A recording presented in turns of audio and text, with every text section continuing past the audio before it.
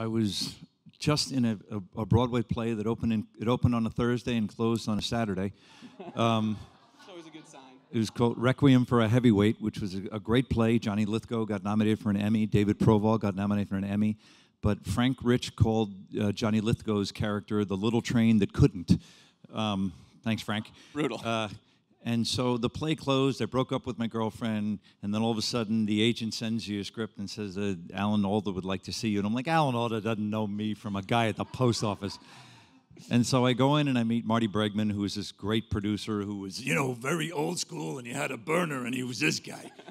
And so I go in to see Mr. Bregman, and I auditioned for him on Wednesday, and he goes, could you come in and see Alan, I'm so sure, on Saturday? And so I go in and meet Alan, and I had read the script, and a central component was my character had to pole vault over some cannons in the context of the movie. And Easy. So Alan Sounds goes, easy. can you pole vault? And like any actor, I'm just like, you could ask me if I do root canal surgery. I would have gone like, look, I was just in a play that opened and closed in 72 hours, and my girlfriend dumped me. I can do, what do you want me to do? And so I said yes, and then God save me, he said, okay, well, great. Tomorrow, Arlene, his wife, who's the loveliest woman on the planet, Arlene and I are going up to West Point to see a facsimile of the cannon you'll be jumping over. And I'm like, Uh-oh. am I gleaning that I'm in the movie?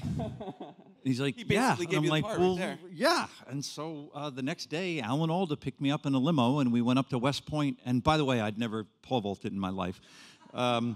And now I'm up at West Point with all the department heads, the head of photography, the production designer, all the big mucky mucks in this huge Universal film that Michelle Pfeiffer and Michael Caine and all these great actors were going to be in. And here I'm, Lion Johnny C. And we go up to a cannon, and it was about 8 feet high. And Alan said, you think you could get over this? And I said, well, yeah. Wow. And so I did what I have seen track athletes do my whole life. I just did my steps backwards away from the cannon, and then I pantomimed going up to the cannon and pole vaulting over.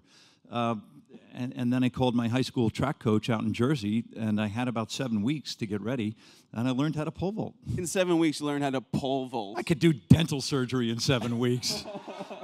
After you're in a play that closes in 3 days, just call action and get out of my eye line.